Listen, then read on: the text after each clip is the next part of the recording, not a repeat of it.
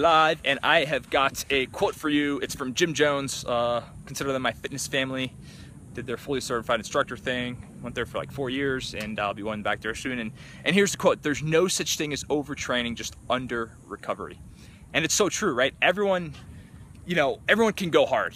Now going hard is awesome, and it's like the new thing in fitness: high intensity, P90X, CrossFit, strongman, all this stuff, which I implement a lot. But the problem with it is no one wants to recover from it, right? Everyone wants to go, and then no recover. So I get a lot of guys and gals who live super high stress lives.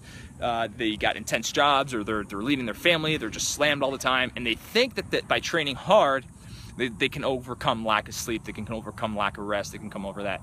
And just remember, you only grow when you recover. Like, you do not grow in the gym when you're physically training. You might grow mentally in terms of mental strength, but physically, physiologically, you're breaking down muscle, or if it's the aerobic system, you're training the aerobic system, but you really grow once you've rested.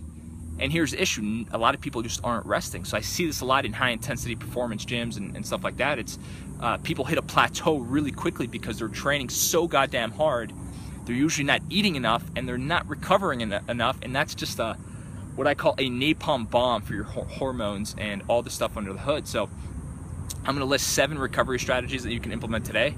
And listen, they're not the funnest thing in the world. They're not super sexy. It's so much sexier to go out and get crushed and hit a workout like Murph, or do, holy shit, what was that thing? Crazy flies here, and I'm paranoid in Arizona. So here are 7 ways. Number 1, ice bath. Love this. You can do a contrast shower if you don't have an ice bath. Actually, in Arizona, I can't get the water cold enough to do an ice bath, but ice bath is awesome. Get 4 or 5 bags of ice, put them in there, 15, 20 minutes, you're good to go. I'm not going to argue about ice or no ice. It's like the new thing.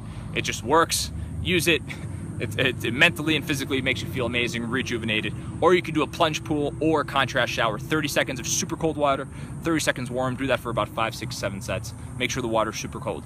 Number 2 is just plain old sleep, man. Like 1 more hour of sleep a night, 5 more hours of sleep per week it's going to crush any supplement on the market, no matter what you do, unless it's illegal.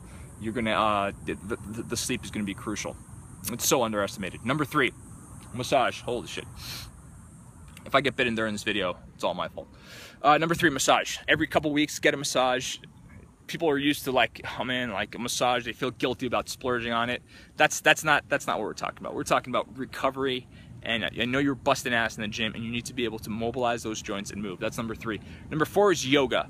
Now, there's 2 types of yoga. Yoga that's super intense and physical, and more recovery yoga. I would recommend the latter if you're training hard in the gym, to do the easy yoga, the restorative, the yin, whatever it's called. Super easy. Maybe throw in some meditation in there. I think that was what, number 4. Number 5, meditate. Start your day off or end your day off with some meditation. Even 1 minute, 2 minutes, 3 minutes. Just get into that mode, allowing yourself to relax. The research is out there. It does wonders physiologically and also mentally for everything you're doing. The next one, foam roll. Super crucial. It just opens up the stuff inside the tissues of the muscle and all that. It allows you to just expand stuff that's tight, especially if you sit a lot, you got a desk job. Foam roll, but I'm not saying just do it for like 3 minutes. Do 20 minutes, right? 3 times a week. Just set the alarm for 20 minutes and foam roll, and you'll see the benefits from that. The next one is Z1 work, and what I call this is just like, if at your most sore, what you want to do is get some blood flow, but you don't want to go too hard where you're actually stopping the recovery process. So I call this Z1. It means conversational. So go out with someone, go for a run, go for a jog, do something where you can actually talk to them, right? And it can just be a walk. It can be a 60-minute walk. It can be like a 30-minute, just a light run if you have an Aerodyne bike or some type of bike, but just keep the intensity low. The point is just to get blood flow so you can recover faster. I think that's 6 or 7, but my last one is fish oil and vitamin D3. 2 supplements I recommend highly. I just think they're crucial for recovery. I don't think they can replace any of the stuff that we talked about earlier, but I think they're part of a healthy program, healthy recovery program. So just get it in your mind. Ask yourself, am I recovering enough? Am I, a lot of times I'll have clients on Sundays, that would be the recovery day, and I'll prescribe, because I know if I just say do it, they won't do it. I'll prescribe a little routine for them to hit at the gym, something with yoga, something with stretching, something with rest and restoration, because your ability to recover increases your capacity, which allows you to grow and get fitter, get stronger, and all that fun stuff. So quick one for you guys, or actually longer than I wanted to for you guys. But just remember, there's no such thing as overtraining, just under recovery. Get out there, get mobilized, and drop me a line if you have anything you recommend on here. I try to keep it simple, but there's a lot of more techniques out there like cryotherapy and acupuncture and all that cool stuff that you can post under here. Guys, have a badass day. I'll see you on the blog, Tommy Baker.